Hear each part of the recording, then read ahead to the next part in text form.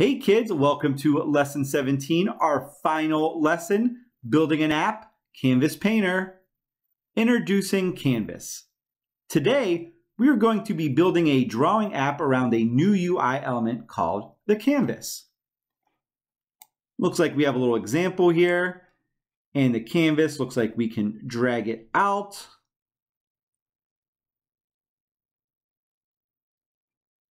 Looks like they're giving it a nice, descriptive, meaningful name. And that's about it right now. A canvas is simply a transparent rectangle on which you can draw basic shapes, like lines, circles, and rectangles. In fact, at first you might feel like we're going to end this unit in a way that we started, making turtle drawings, which would be super fun.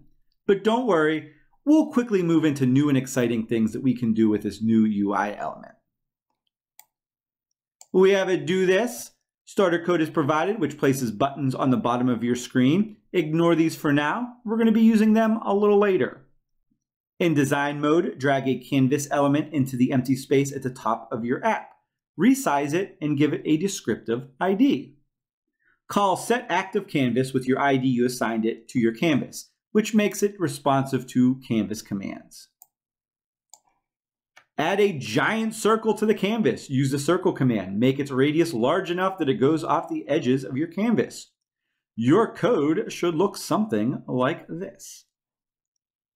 We also have our icon down here saying this is going to be part of a very large project, and it is.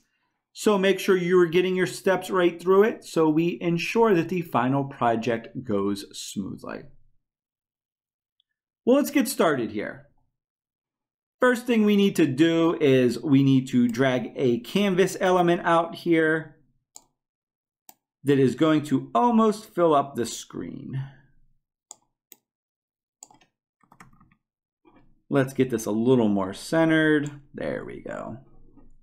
We also have to give it a meaningful name. They use Canvas main. I think I'm just going to stick with that name for right now. This is my big blank painting palette to paint on. Let's go ahead and get started doing some paint. Switching over to code mode here, we need to add a giant circle, and our code should look something very similar to this. If we go to Canvas, we see our set canvas ID here. We can drag that in. What we name it? We just named it Canvas main.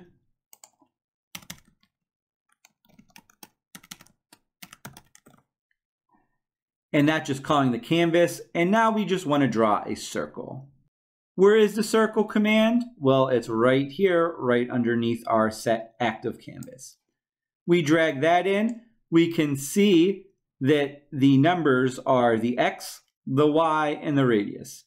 We're just going to use their numbers 160, 240, and 200. When I hit run, I should see a giant circle in my screen. Let's see if we're right. Run, giant circle in my screen. Why is it off center? Looking at our example here, it looks like theirs is off-centered as well as ours. So I don't think that's anything we need to take care of right now.